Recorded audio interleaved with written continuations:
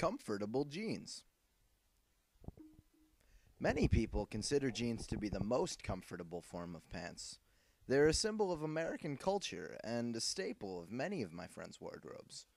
They go well with most anything for casual events or just hanging out with your buddies.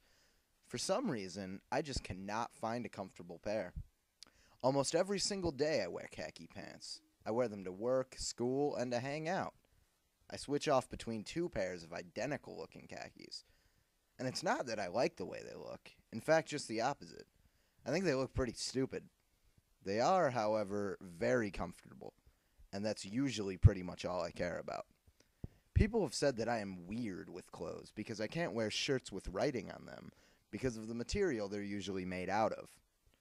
I can't stand the way they feel on my neck, just as I can't stand the way jeans feel on my waist.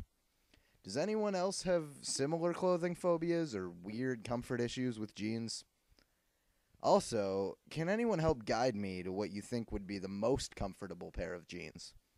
Money's not an issue.